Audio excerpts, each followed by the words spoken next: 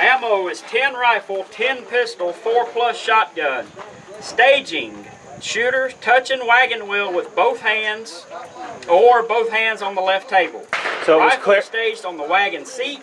Shotgun is staged on the wagon bed or the wagon shelf. Pistols are holstered. Procedure. Gun order is shooter's choice, rifle not last. The line is put them in the contest. The rifle from stage location.